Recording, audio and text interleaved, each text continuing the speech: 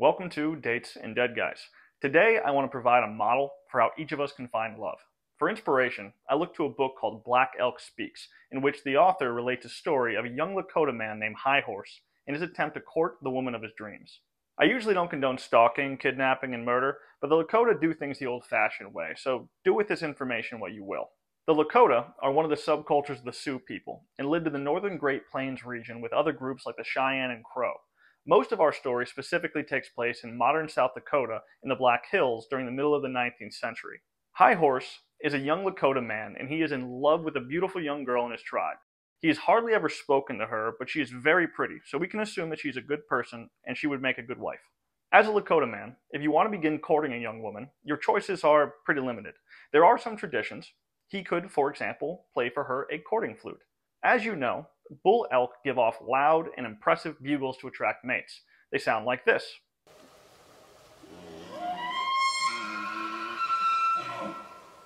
And they are very alluring. The courting flute is played to attract women in the same way. If it gets her attention, they may move into a custom that translates to standing wrapped in a blanket, in which a man wraps himself in a blanket with an eligible woman in order to gain some privacy, as the watchful tribe and her parents have no doubt taken interest. High Horse takes a different route. This girl's parents are very protective, so he can't be so brash as to flute for her. He loves her and needs to win her over, but he has to be cunning. He sneaks up to her teepee at night and waits for her to come out, but she doesn't. In the day, he waits by the stream where she goes for water and hides in the bushes. In the story, High Horse says, quote, "And when she comes by, if no one is looking, then I jump out and hold her and make her listen to me. If she likes me too, I can tell that by the way she acts, for she is very bashful and may not say a word or even look at me the first time." End quote. It just goes to show, if a girl doesn't look at you or say anything, just keep trying. High Horse catches her by the creek, and he feels like it went very well. She didn't say anything. She might even like him. High Horse doesn't have much, but he needs to offer a dowry. He tells her father that he loves his daughter and he wants to marry her. He says he has 2 horses that he can give him, but without a word, the old man just waves him away. High Horse is crushed. He feels physically ill, but he doesn't give up. A friend of his offers to give him another 2 horses to increase the dowry. High Horse goes back to the old man and offers him all 4 horses, 2 of them young and the other 2 hardly old at all. But he's waved away again. He feels so sick he is going to die, but again he doesn't give up. He sneaks around more and finally gets the girl alone. He grabs her again and asks her to run away with him, but she says no. She would not do that. She wanted to be bought like a fine woman. The high esteemed standards of the time. To be clear, I'm making fun of it because to modern American society it sounds ridiculous, but culturally this was very important to her. High Horse doesn't know what to do. He is more lovesick than he has ever been. He can't eat, he can hardly sleep, he can only get 4 horses, and the woman he loves will not run away with him. But High Horse has a good friend, his cousin, Red Deer. Red Deer can't stand to see his friend moping around this way, so he comes up with a plan.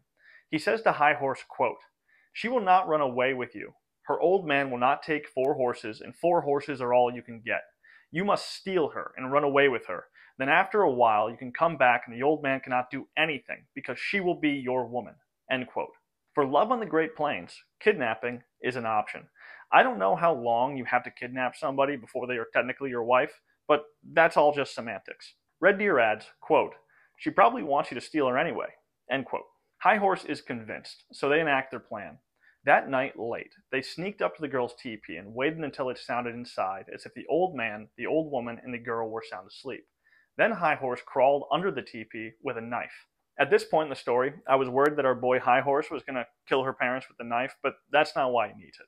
The girl's father isn't a dummy, and he has seen High Horse sneaking around. Knowing that kidnapping, for love, is an option, he ties his daughter down at night with leather thongs to keep her safe. The plan is to cut her free, drag her out of the teepee, gag her, remember, this is for love, and throw her on a horse with her new husband-to-be as they hightail it on out of there.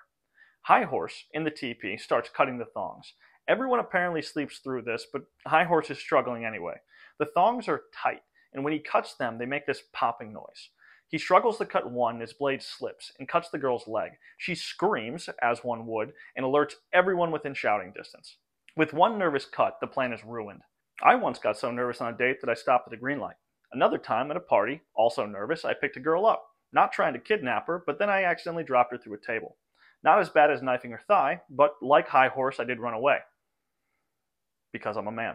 Red Deer and High Horse do get a little lucky. It was dark in the middle of the night, so even though they were pursued, they were able to get away and no one knew for sure it was them. High Horse now feels so ill and lovesick that he just wants to die. He hasn't slept in days, he can hardly eat, but Red Deer comes up with another plan and says, quote, "I am sure if you are man enough, we can steal her this time," end quote. It's not a wildly different plan, but they are making some tweaks. Red Deer has High Horse stripped down naked. He paints him solid white with black stripes down his body and black rings around his eyes. They did this to make him look like a water spirit. Red Deer tells High Horse that he looked terrible, scary even to him, and that, quote, "If you get caught again, everyone will be so scared they will think you are a bad spirit, and they will be afraid to chase you," end quote. The Winnebago, another group that spoke the Siouan language, have illustrations of what this spirit may have looked like. In real life, it would be freaky. Other than the spirit paint, it is literally the exact same plan. So that night, they sneak back into the girl's teepee. High Horse crawls in with his knife, and Red Deer hangs outside with some horses, ready to gag her when High Horse drags her out. As he's cutting the thong she's tied down with, the girl's mother wakes up. It's dark, and she can't see, but she thinks someone is there. She tries to wake her husband, but he's not having it and falls back asleep. High Horse lays low and still, because he's not confident the mother is sleeping again, but eventually his mind wanders, and after days of restlessness, he nods off. Red Deer tries to wait, but hours go by and daybreak comes. He leaves as to so not be seen. The girl wakes up, and the first thing she sees laying next to her is a big white striped animal. She screams, everyone wakes up, and again High Horse has to run. He escapes down to the creek and hides in a hollow tree, but eventually those chasing him do give up, convinced that the water spirit had returned to the creek.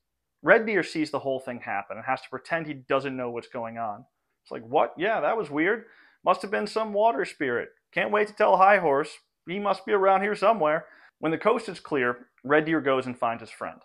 Despondent at failing again, High Horse elects not to return to the village. He says he's going to go on the warpath alone. The warpath really just means he's going to conduct a raid on a neighboring tribe. To clear his mind and fight a little bit. Red Deer sees his friend is hurting, and he goes with him. I would like to say, although he doesn't have the best plans, Red Deer is about as good of a friend as I've ever heard of. I hope everybody in their life finds themselves a Red Deer. They travel for a few days, and one night at sundown, they come across some crows. The tribe, not the bird. Although, a group of crows is called a murder, which is ironic because they find a single crow guarding the horses, and they kill him. Scouts usually warn of coming raids, but they didn't see it because it was only 2 guys.